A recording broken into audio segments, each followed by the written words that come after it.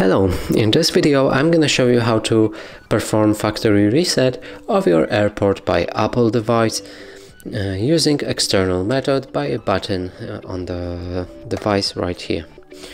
So here's the iPhone and I have this device connected.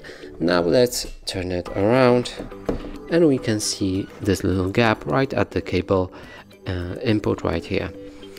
Take something like a needle like this. I would recommend using one that you open a SIM card on your phone. You should have one like this lying around somewhere.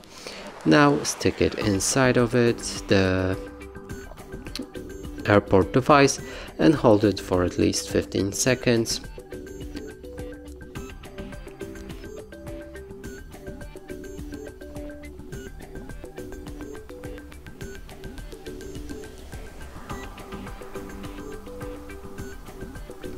Now we can let go, and there should be this should be restarted after this LED lamps blink a few times. If it doesn't, we can try again. Yep, they just did, so that means it's factory resetted. The